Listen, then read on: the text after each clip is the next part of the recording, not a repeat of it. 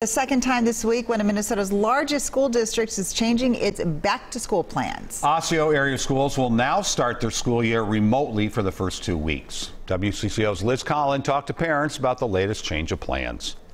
Good morning, board members. Thank you for meeting at this early hour. The day started with yet another meeting for the Osseo School Board. Earlier this week, they voted to push back the school start date. There's really no clear, easy answers. It's hard to find solutions that everyone will agree on. Now parents learn the district will do distance learning for the first 2 weeks of the year before switching to a hybrid model. It's been a lot to keep track of.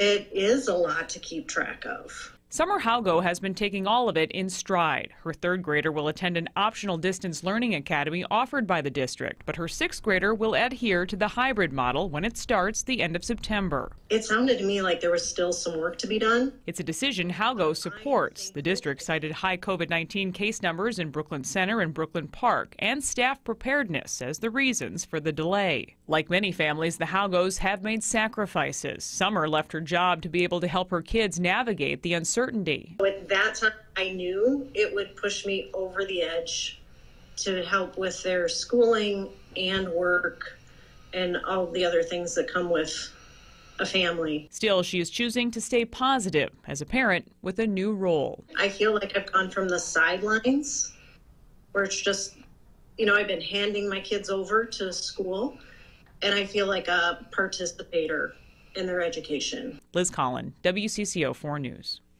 The Osseo School District also has twice as many students now enrolled in its distance learning academy than it had originally planned for.